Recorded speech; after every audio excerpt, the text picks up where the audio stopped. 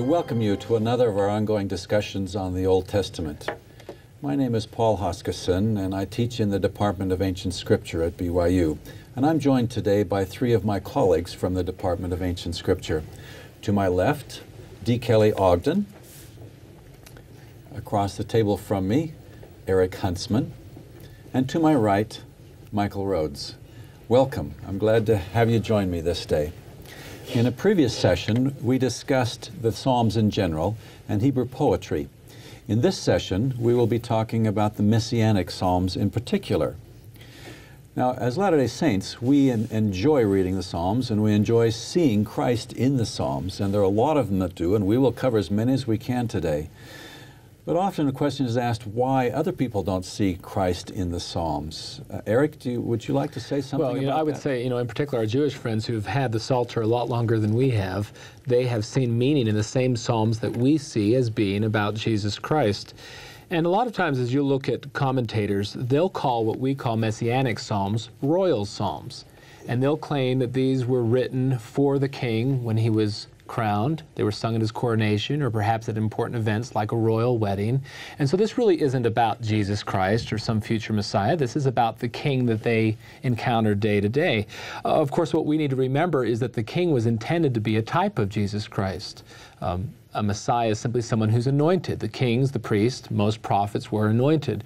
And so the king was supposed to point the people to Christ by the way he lived. Now, of course, most of them didn't do that. We only have a handful, Josiah, Hezekiah, of good kings. But for instance, the second psalm in the Psalter, in our collection of psalms, our heading names it as a Messianic Psalm. Starts out familiarly, why do the heathen rage? Why are all these people taking counsel against the Lord and his anointed?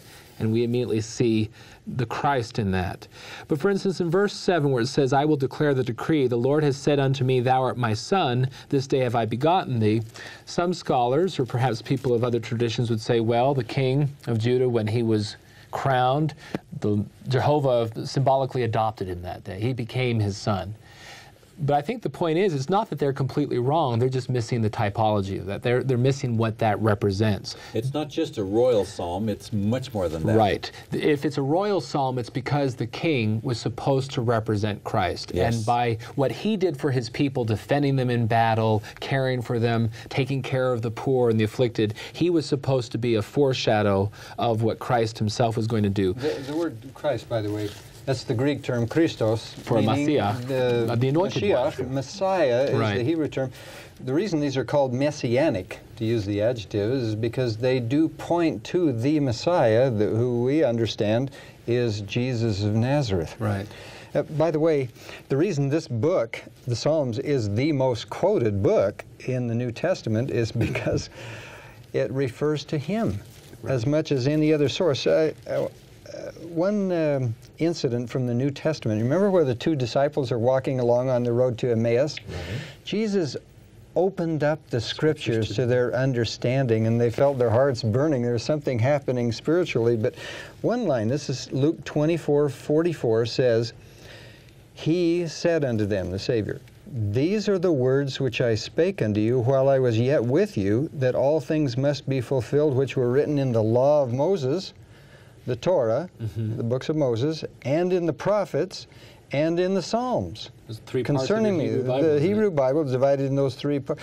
But he singles out. See, the law is a number of books.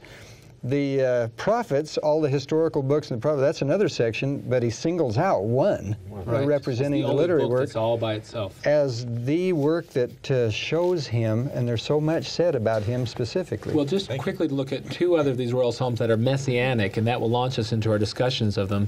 Psalm 80. By the way, we need to mention that the concept of anointing, which is where the term Messiah comes from, the kings were anointed in those days, and so that's a prefiguring also of the anointed one who comes in the meridian of time. For instance, in 89:20 and 21, it says, I have found David my servant, with my holy oil I have anointed him. That follows exactly what you're saying, Paul, with whom my hand shall be established.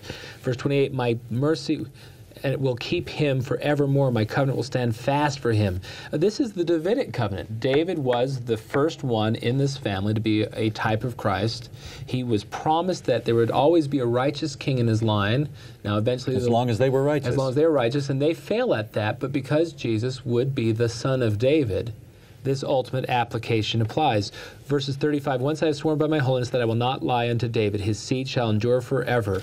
In Psalm 132, we see some of these same things. The Lord has sworn to David, verse 11, of the fruit of thy body will I set it upon thy throne. This is talking about Jesus. And so we can understand how other people may look at these and say, oh, it has a historical application or just a Davidic application. But we see the deeper meaning, and that's why they're so important to us. Thank you. Let's see how many of these Psalms we can get through in the time that we have left. Let's turn first to Psalm 8. Kelly, would you like to talk about Psalm 8? Psalm 8 is labeled as a Messianic Psalm. A good expression to describe this psalm is, how great thou art. We could break into For Psalm, example, in verse 3, when I consider thy heavens, the work of thy fingers, the moon and the stars which thou hast ordained, what is man, that thou art mindful of him, and the Son of Man, that thou visitest him? Thou hast made him a little lower than the angels, hast crowned him with glory and honor. That's a title that's been used even a little lower than the angels, but that isn't what the Hebrew text says. The Hebrew says, V'techasrehu me'at me'elohim. It says literally, thou hast made him to lack a little, just a little, of God. Pointing to that topic, you know, we have in our topical guide, man, potential to become like Heavenly Father, that yes, we're so little and obscure in this great cosmos the Lord has set in motion out there, but hey, we're just a little shy of God Himself. If we'll put our hand in His hand, He can lead us right back to become as He is. Very good. Let's turn to one of the longest and the most detailed of all messianic prophecies in the Old Testament, and it's Psalm 22. Christ on the cross quotes actually the opening line of Psalm 22 in Matthew 27:46. And I believe that the people standing at the foot of the cross would have recognized that he was quoting the first verse of Psalm 22 and would have looked around them and said, wow, Psalm 22 is unfolding before our very eyes. We are watching my Psalm God, why 22. hast thou forsaken me? Yes. It describes in some detail many of the happenings in the last 24 hours of Christ's life. For instance, my God, why hast thou forsaken me, which he says on the cross. Let's turn to some of the more specific ones. I'd like to mention verse 6. But I am a worm and no man, a reproach of men and despised of men. This is a description of Messiah that reminds us a lot of Isaiah 53, the suffering Messiah. Right. And it's in that same vein that it is given here, but the psalmist has given it a double meaning besides that, because the word worm here is the word for a little grub that grows in that part of the world from which the color scarlet comes. And therefore this is, they esteem me as this little grub, but actually I am the source for royalty. I am royalty. Mm-hmm. And they reproach me, but I am the king. I am the anointed one. Well, just like you don't see the scarlet with the grub, they don't see it with the earthly Jesus, but the resurrected and glorified Jesus will be like the scarlet the worm produces. And it's not by accident then that one of the Gospels mentions the scarlet robe that the soldiers put on Jesus. Right. In verse 7, this is literally fulfilled again in the New Testament. And they that see me laugh me to scorn. They shoot out the lip. They shake the head, saying, He trusted on the Lord, that He would deliver him. Let Him deliver him, seeing He delighted in him. And there's a wonderful thing here in verse 9 about Christ's calling, too. But thou art He that took me out of the womb. Thou didst make me hope when I was upon my mother's breasts, and I was cast upon thee from the womb. Thou art my God from my mother's belly. The Lord has been with Jesus from the very beginning. Verse 16 is particularly applicable to Christ. They pierced my hands and my feet. Yes. Or the verses before that talk about the pains on the cross. My tongue cleaveth to my jaws. But look at 14:9. Poured out like water, my heart is like wax. It's melted in the midst of me. And I can't help think of John 19:34, such a powerful image, that after the Savior died on the cross and they pierced his side out, Yes. came blood and water, representing his mortality, but also his divinity. Yes, and the metaphor here of extreme thirst, which is mentioned, of course, in the Gospels of Jesus Christ on the cross. Verse 17, we've already mentioned some like that. I may till all my bones. Till is a wonderful English word that means to count. I may count all my bones. That is, none of them are broken. They're all there. They're all whole, and so on. Which is the image of the Paschal Lamb, right? Yes, the image of the Paschal Lamb. And in verse 18, again, something that literally happens at the foot of the cross.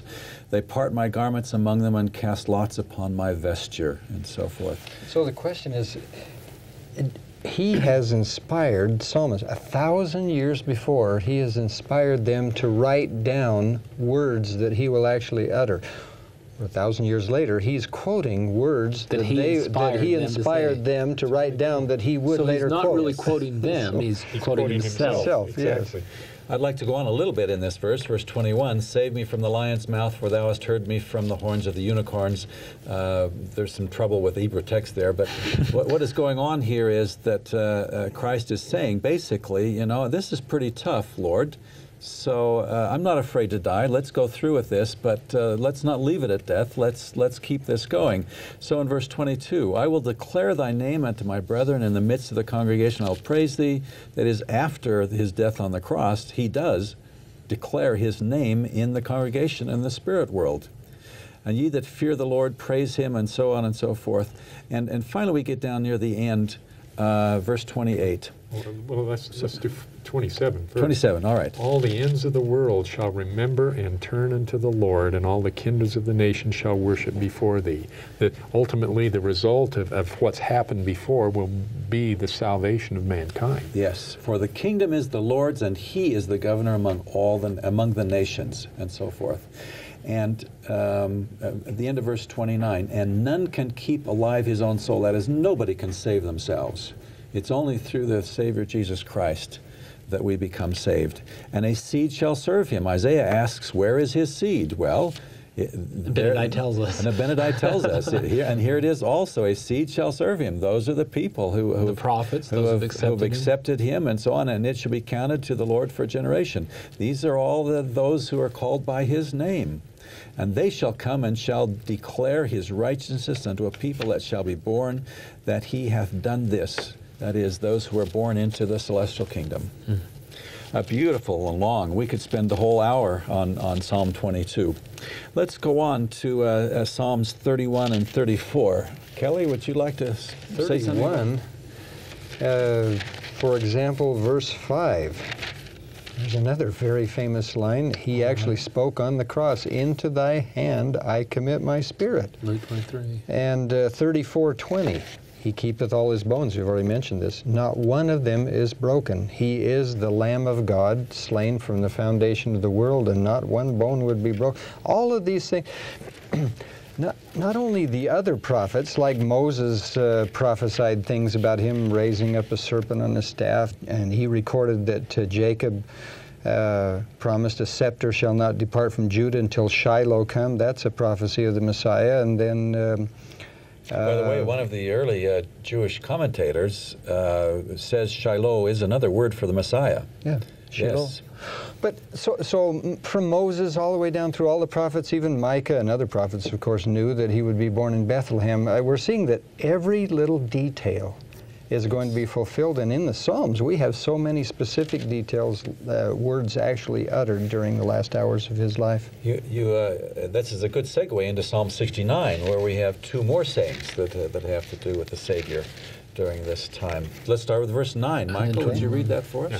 For the zeal of thine house hath eaten me up, and the reproaches of them that reproach thee are fallen upon me. That's quoted by Matthew. Or John, who's cleansing of the temple, isn't it? Yeah. John 2. And 21. They gave me also gall for my meat, and in my thirst they gave me vinegar to drink. down Very to the interesting. minutest details. Well, and these of what's details going on. almost don't make sense in the context. No. We don't have an example of anyone force-feeding David vinegar, you know, I mean. Yeah.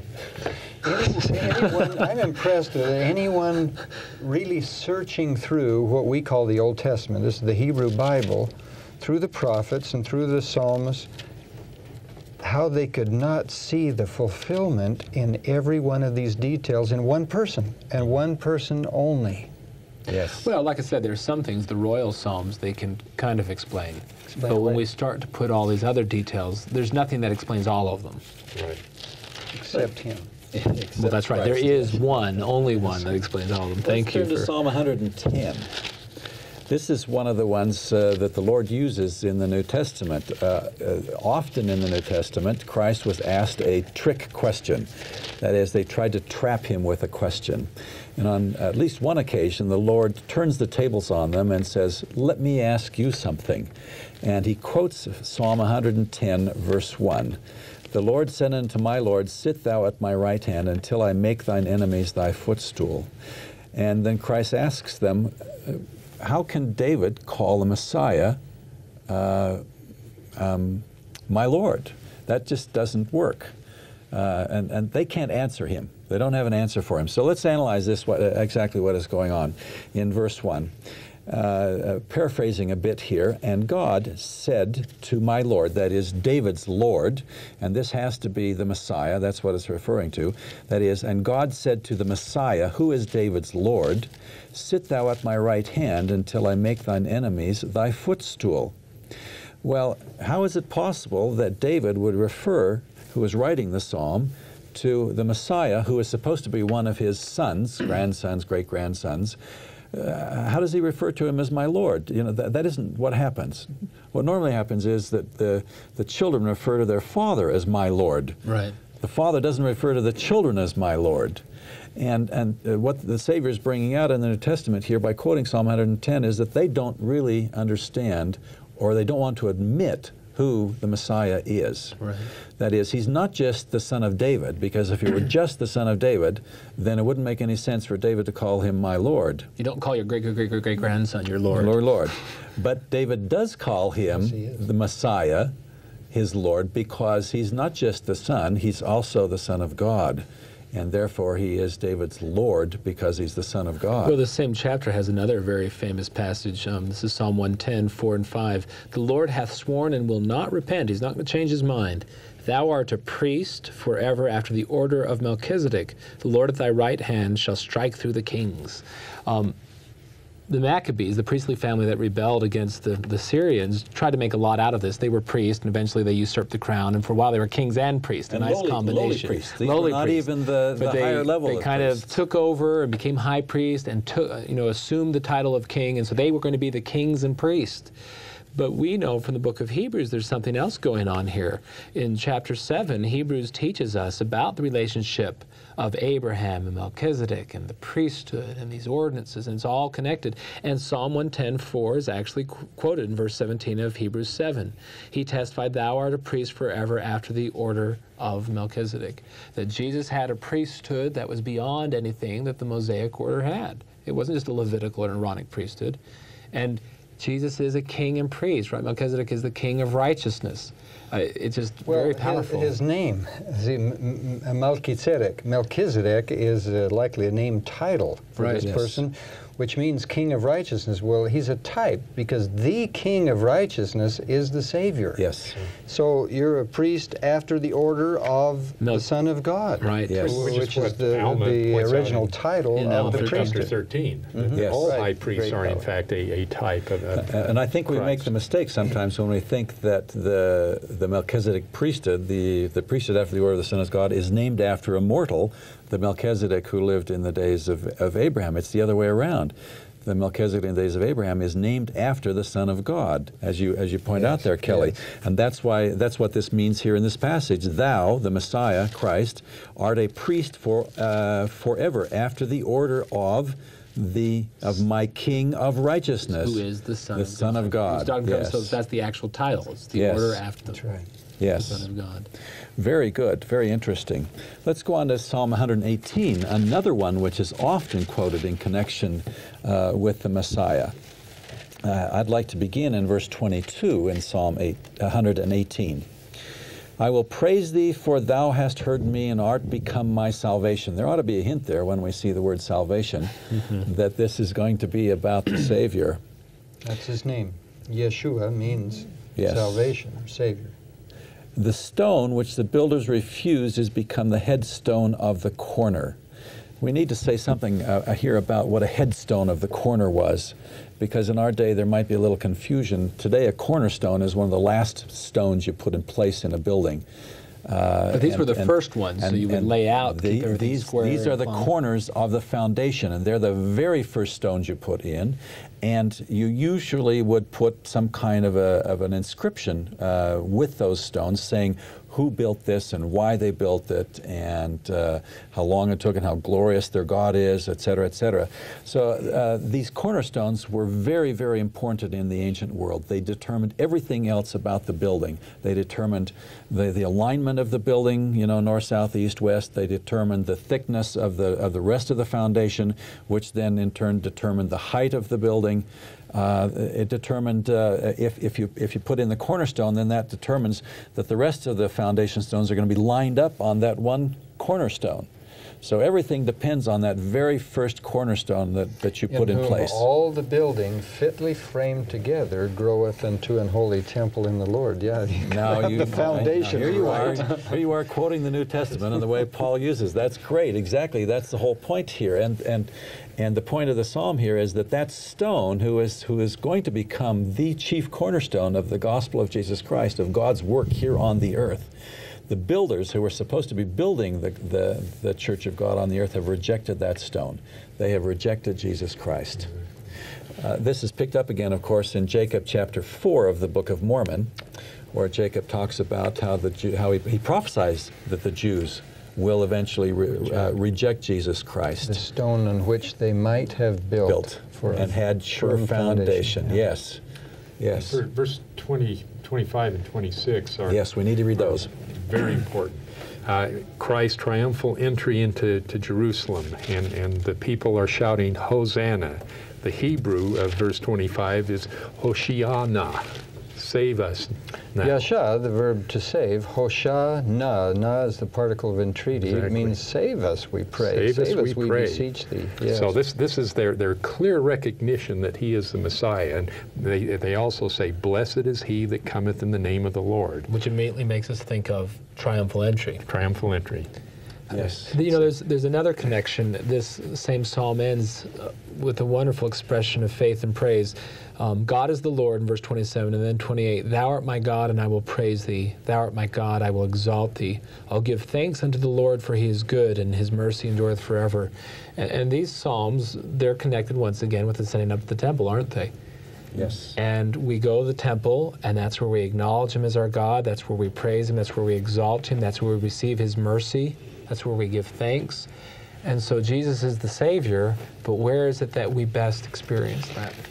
We don't do enough praising in our church, do we? No, but when we dedicate a temple, we do. Yes, we do. You know, we have give the Hosanna shout, and Yes. sometimes these very passages are associated with that. Yes. In regards to the temple, just dropping back quickly to Psalm 84, verse 10. I had rather be a doorkeeper in the house of my God than to dwell in the tents of wickedness. Oh, I quote that often. I work 5 or 6 hours every Saturday morning in the temple.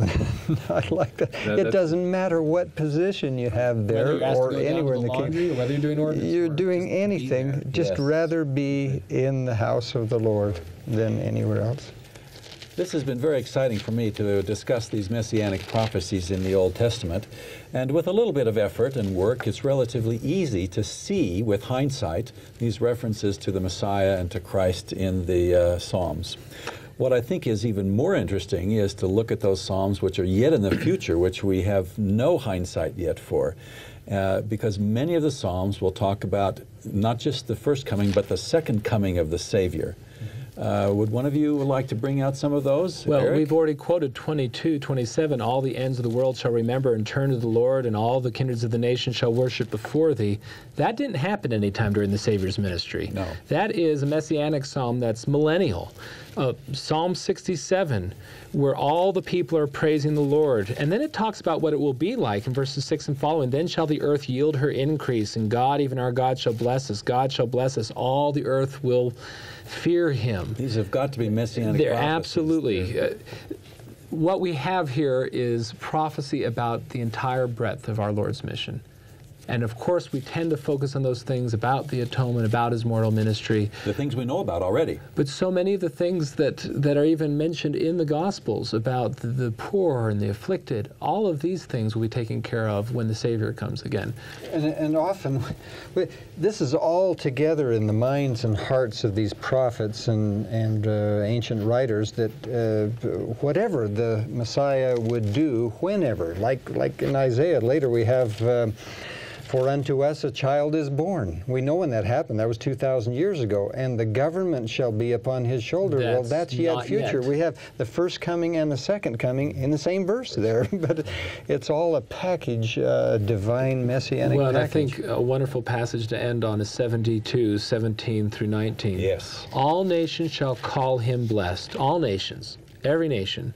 Blessed be the Lord God, the God of Israel, who only doeth wondrous things, and blessed be his name forever, and let the whole earth be filled with his glory. Amen and amen. Amen. And thus we come to another session, the closing session in our ongoing discussion of the Old Testament. And that's a fitting end for these Psalms that not only talk of his mortal ministry, but of his eternal ministry and of the millennium. There's a lot here for Latter-day Saints to get involved in and to enjoy and to relish the Psalms and the prophecies that they contain. And speak them aloud. And yes, read them aloud. Read them aloud. Make them part of your family scripture study and prayer. Yes, they're absolutely, bring beauty into your family home evenings with the use of these King James Psalms. Thank you. Excellent. Thank you, brethren, for participating. For more information on this program, visit our website at byubroadcasting.org.